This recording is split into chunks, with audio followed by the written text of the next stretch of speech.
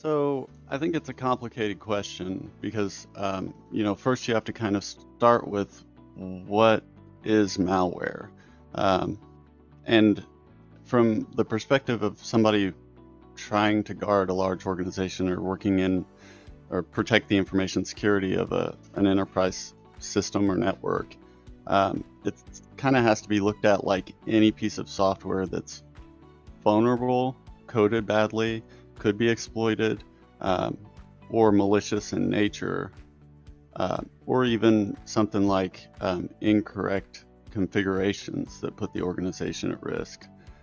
Um, and there's a lot of all of that, so it's a huge risk for us, and I think for most organizations. Now, I think when you talk about software that is intentionally malicious in nature, um,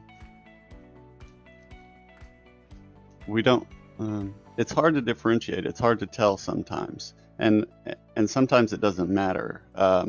What what I look for in my day to day is just things that have the potential um,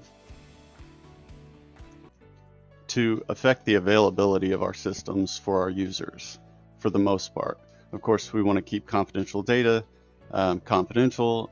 We want to maintain the integrity of the data.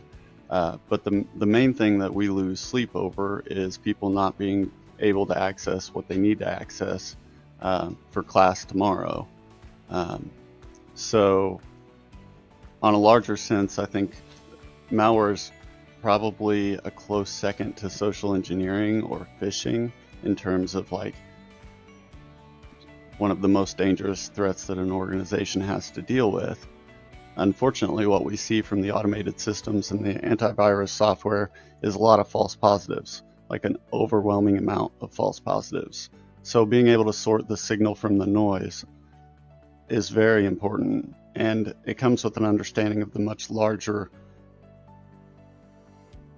threat appetite or risk appetite of the organization and how that organization conducts business, what's important, what's essential, what's critical for that organization, and being able to act quickly and appropriately on the fly to protect those essential business functions. Yes and no. The antivirus solutions have become both good and bad in the sense that a lot of them can very effectively eliminate a lot of the low-hanging fruit. So, for example, if you were to download, say, something like Oathcrack, like a password cracker that everybody knows about, it's a tool that everybody reads about when they're studying for this, it's going to usually get quarantined before it ever hits the end user's system. Ideally, at the firewall, at the email servers, before it gets to the antivirus for the local PC. But as a last resort, the local PC will usually, that antivirus program will quarantine it, and then you can take the appropriate action from there. What it's not so good at this time is being able to accurately assess the more advanced threats, the polymorphic malware that changes every time or that's brand new. And also it can't really differentiate between programs that are not malicious in nature but just coded badly, or just intended functionality. A lot of times, a lot of the software that we have to run, for better or for worse, behaves a lot like malware. And if you put it up on VirusTotal or throw it against your virus scanners, put it in a sandbox and detonate it, it'll try to tell you that it's malware in one degree or another. That's when you have to really use your knowledge of the business and your understanding of the environment to make a judgment call. And you can take other steps like isolating that system on its own VLAN with the appropriate ACLs in place to kind of put it on its own network segment and keep the other system safe if need be. But usually it's something we have to run. For example, in our environment, there's a testing vendor that just runs real bad code and requires real bad programs to be installed as prerequisites, like real old Java, real old Flash player. And as anybody that's been in this industry or been studying this for long knows, those are basically backdoors to anybody that knows what they're doing and wants to get at them. So we have to be able to mitigate risks like that to the point where the business can deal with the risk and accept the remaining risk, the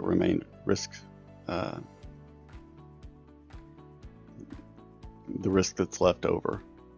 It depends on how you define reliable. There are a lot of false positives. The overwhelming majority of the alerts that we deal with daily are technically false positives. But you have to get into what's useful to you as an analyst or as a threat researcher for your organization. And what's useful more than whether a particular piece of software is malicious or not in nature is what kind of threat it represents to the organization, what are the trends on a daily, weekly, monthly basis.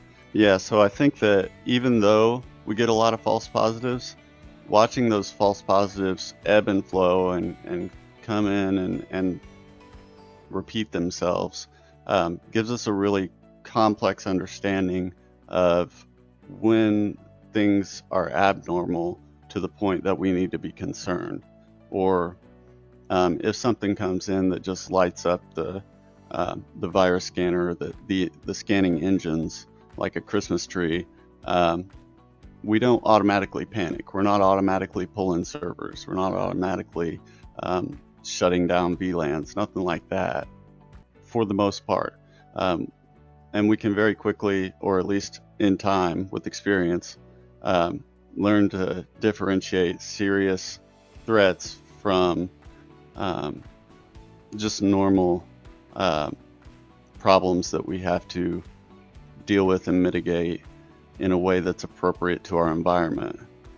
We've had problems in the past with people that come in straight out of an academic environment or a more risk-averse organization, say like hospitals, military, and they want to take more extreme action, and some of them can't really be trained out of it. You know, they want to just batten down all the hatches and go full shields up defense, but that's not the reality that we operate in. While we always want to increase our defensive capabilities, increase the safety of our environment, we can't do it at the expense of the end user's ability to do what they need to do. That always comes first in our environment, and depending on which field, which industry you're in, what kind of organization you work for, even who's running it at any given time, all of that changes. So the algorithm changes, and it takes a bit of experience, patience, and a level head to react appropriately to everything that happens, and be consistent in that manner in a way that your organization benefits from over the long run. My preferred malware scanner is going to be the one that the users will use or can use, and the one that works intuitively or automatically, that they don't have to think a whole lot about for it to be effective for them. So I'm a big advocate for just like in Windows land, Defender, because it's bundled with Windows and people don't have to go purchase something else. They don't have to maintain licensing. Now you can debate the merits of the actual software, but at the end of the day, it does a pretty good job for most people at eliminating those low-hanging fruits, the big threats that like have, recognized hash values to represent them. It does a good job at that sort of thing, and it does it quickly and effectively. And beyond that, I personally use Cisco AMP, or Secure Endpoint as it's called now, and I like a lot of the aspects of that software. It too has its problems, of course, but one of the really interesting features about Cisco Secure Endpoint is it gives you a file trajectory where you can very quickly access everything a machine was doing at a given moment and see it in a timeline. So if a given program downloads an executable and a given user runs it, you see all that happen and everything that happens after, and you can trace an event back to its source and really get a good idea what you need to do about that system right then and there. And it gives you the ability to isolate it remotely, completely cut off network access, and then worry about it later. In our environment, it's also cloud-based. So in our environment, we have students that'll take laptops home. We have a way for them to rent a laptop for an entire term, and it's free to them, and they're admins on those machines, which are domain joined. So that's a big problem for us, but they have to be able to do that so they can install the software they need. Well, what we actually find is that as soon as those machines leave, they get malware. That's one of the biggest causes of our alerts, is those machines that are in the possession of students that are running as admins on those machines. They all get malware almost immediately.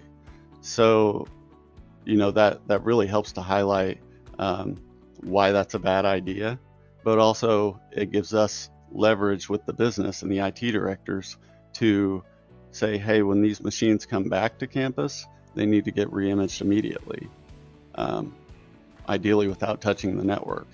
So we have the data to back up that that's a step that needs to be taken every time without fail. So Cisco AMP's good. All of the problem with a lot of the commercial anti-malware services or antiviruses is that they begin to themselves act like malware at some point, because of the marketing, because of the advertising, or because of just the amount of how resource intensive they are. Some of them change to be more noisy or loud or annoying after the licensing runs out on a trial period, for example. Some of them don't appropriately deactivate the native malware so that it causes conflicts and they can kind of fight each other and consume an exorbitant amount of system resources. So for those reasons, for home use, I usually, and people that aren't super tech savvy or just use their machines personally for personal stuff, I usually just recommend they stick with whatever comes with their OS and make sure that it stays updated. My strategy, ideally, is to re-image the machine. What we try to do in our environment is to set up our systems in such a way that anybody's machine can be re-imaged at any time without significant loss of productivity on their part. It's not a huge inconvenience to the user. You can do it 24/7 over the network with the Pixie boot, and that gives us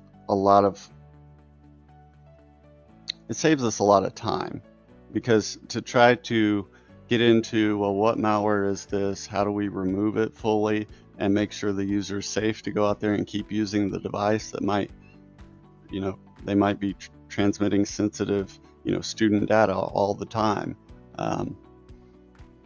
So the safest way for us is just to re-image the machine. Yeah, there's a very low probability that we could encounter some kind of rootkit that would persist through a wipe of the drive and a reimage of the operating system. But in practice, we don't really see that. What we see is a lot of pop-ups that are usually browser-based, just JavaScript that is real loud and annoying and scary looking for the user, but probably doesn't even install anything. And usually it doesn't even persist through a reboot. But we want to be safe, and the easiest way to do that is to spend the 20 or 30 minutes reimaging the machine, and we don't have to worry about it for the most part. Of course, we keep our antivirus running before and after, and we can watch the machine to see what it's doing on the network.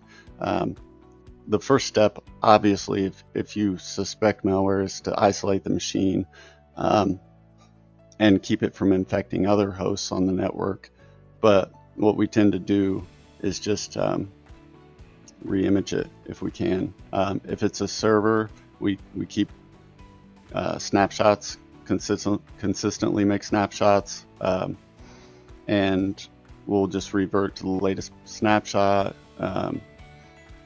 We keep just full backups of just everything. So there's a lot of redundancy built in so that we can always flash back to a known good configuration in whatever system we're dealing with.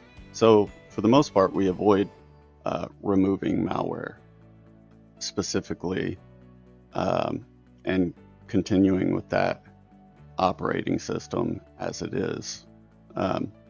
We just redo it. That avoids a lot of unnecessary risk later, I think. Well, again, it depends on what you're dealing with. If somebody's got confidential information on their machine that you're afraid might get exfiltrated, sold on the dark web, maybe they get ransomware that locks all their stuff up and demands payment. Because of the nature of the business that I'm in currently, we don't really have to pay ransoms like that. We just nuke the machines and start over with them. So we try to make sure that users don't have anything that isn't backed up elsewhere, to the cloud, to network storage, whatever we need to do to make sure that a ransomware, even if successful in executing, isn't going to cause some sort of situation where we can't get to the data we need, or we're worried about student data. Now, if you actually needed to remove the malware, obviously it can spread to other machines. It can lock things up. It can wipe machines or render them inoperable. It can cause a lot of problems on your network, depending on what kind of IoT, HVAC, all these systems, fire alarms, 911, all these systems are tied into the network one way or another. And it gets to be a dangerous kind of cat and mouse game that we don't have the resources to play. Yeah, we have cybersecurity insurance. We have expert MSPs that we could call in the event of a cybersecurity emergency to get, actual forensic, like boots on the ground to really dig in. But we prefer to nip that in the bud way ahead of time by just immediately isolating and reformatting that machine, reimaging it on the spot, because that helps us remove a lot of the liability that comes from later in the process if you decide to go down that road. It's kind of a dangerous game, and you have to have the right resources or tools, capabilities, and experts to deal with that. And a lot of organizations just don't. Yeah, one of the things I try to do is always keep a home lab. And it's important to do that on its own network segment behind its own firewall. So I'll have a server running a hypervisor software, and then within that I'll put several machines, Windows 10, Windows 11, some sort of like Red Hat Linux or CentOS, and then like another machine with Kali, maybe a Mac OS machine,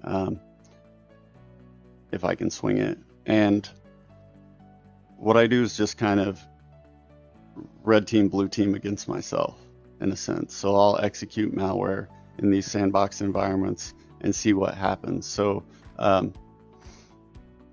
one of the tools that I've used to watch this, and it's kind of something that doesn't usually get mentioned in this context, is a tool called MCO, which is actually originally designed to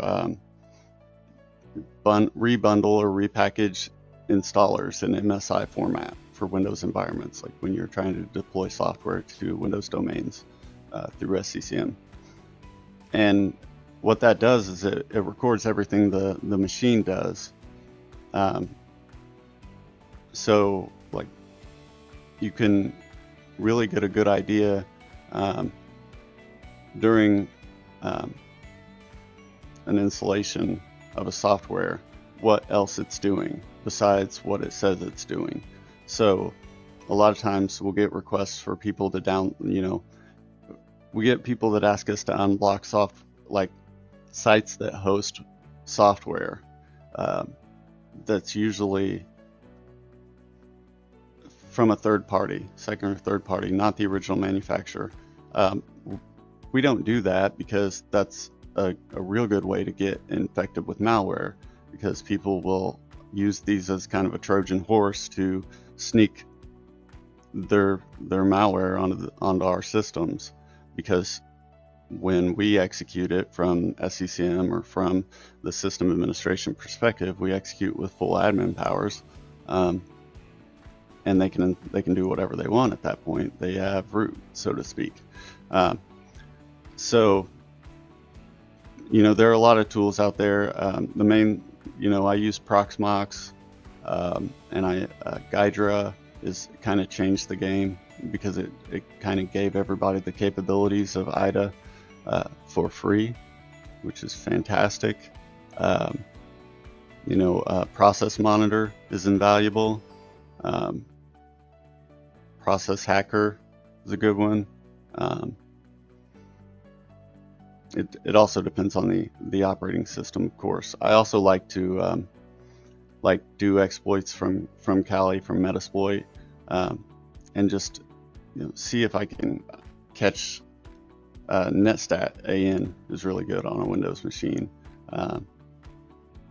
just to try to catch what's going on before it becomes problematic, or as it happens, before that infection or vulnerability or exploit has a chance to spread or grow out of your control. We'll just dive in. When I first started working on the malware side of our information security department, I was not a programmer, not a reverse engineer, not a malware analyst. I just knew how to find the alerts and close them or start investigating from there. And it's just a process of getting your feet wet and learning from where you are. And the more you can understand about how your business operates and what its risk tolerance is, what its primary motivations are, like what the business model is, what you're trying to do, what the mission statement is, all of that really helps being an effective threat hunter, or cybersecurity analyst, malware analyst for your organization, to know how to respond appropriately. Now, when you start learning about this stuff, if that's your goal as you're training, try to be as well-rounded as possible. You have to know networking. It helps to know IT support, system administration, and then programming, of course, as early as possible if you're going to end up trying to be an actual malware analyst, it gets, get good at programming as soon as you can. Because, myself, I came to that late and had to play catch up to understand what was going on in source code. But, you capture samples as you go. So each, true positive that you get, you can usually, get a sample, fetch the file. And then, like Cisco has Threat Grid, used to be Threat Grid, now it's Malware Analytics, I believe. I could be wrong about that name. They've got a bunch of different things, but the one I'm thinking of, formerly Threat Grid, allows you to detonate malware in a sandbox that Cisco controls and watch it execute and see everything that goes on, much in the way that MCO does on a local machine. And then it gives you an analysis of everything that happened, and behaviorally too, just to know like how malicious is this behavior in and of itself, or potentially malicious. And that's where you start getting into a lot of these softwares that are just programmed badly or vulnerable by nature. Like for example, we have lockdown browsers in our environment, and they're used to monitor students taking tests so that they can be prevented from cheating in theory. But these programs have to act a lot like malware because they kind of seize control of everything that's going on and report it to a third party on the internet. So that's something that has to kind of be isolated or dealt with kind of carefully to understand that no, it's not malware. Yes, it behaves like malware. Yes, we have to have it, unfortunately, or fortunately, depending on how you look at it. That sort of thing is our bread and butter, to be able to do that. And then we have different sides of the house, like the cybersecurity department has to be able to do a lot of shady things on their network segment. So understanding that business context is really important. Just try to learn as much as you can and be as well-rounded as you can in IT. Databases, another big one that's really important. Web development, if you can. But like, try to spend as much time as you can getting to know the field that you want to work cybersecurity in. If you can get started with an internship in IT support or system or network administration, even programming, before you move into cybersecurity, that'll help you do your job better when you're actually trying to protect the organization from cyber threats. I've got a funny story and then a more serious one. The funny story is when I was working the help desk, one of our guys, and he's still a friend of mine to this day, and he's an exceptional programmer, has been doing it his whole life, since probably the 70s, and he's just amazing. He lacks in a lot of other areas that,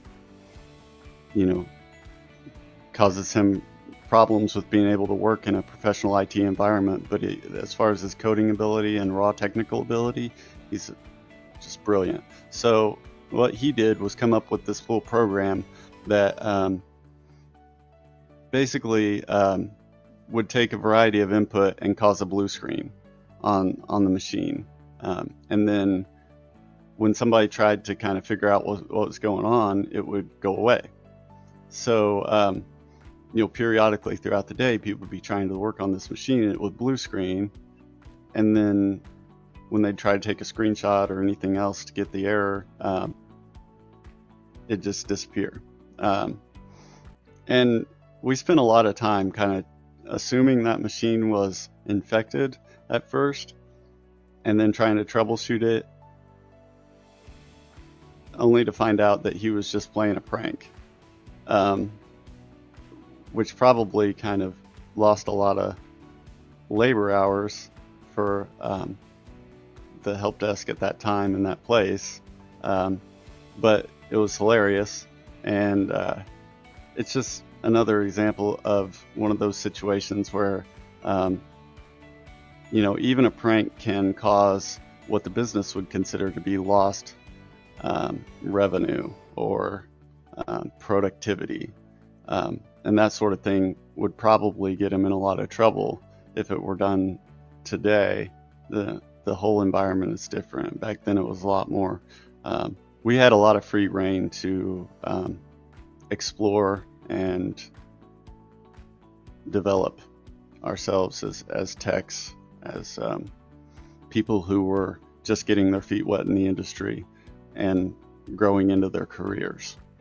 So that was a really nice thing then at that time, just to see, because it did kind of get out of hand a bit, even though it was originally intended just to be a prank.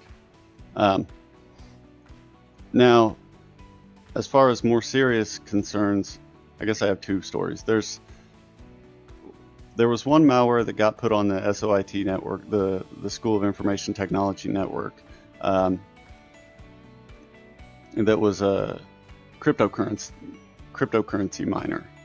And we all didn't know how it got there, but just one day it was on pretty much all the computers in the wing, and all of them were just mining cryptocurrency all day, every day.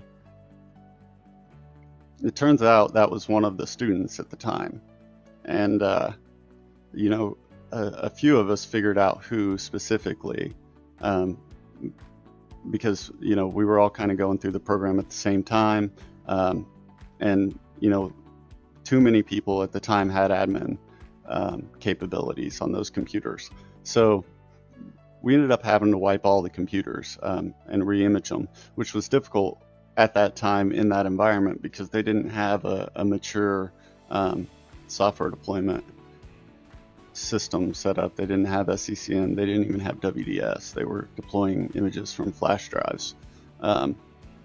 So that was quite labor intensive and quite a problem, caused by just a curious student that wanted to, make some money on the side. That student could have been expelled, but I don't think anybody ever name dropped him.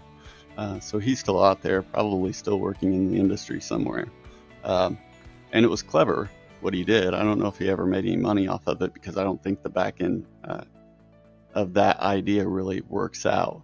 As far as like unintentional loss of availability or misconfiguration malware, I've had situations where, when I was an intern and like in charge of my first network, I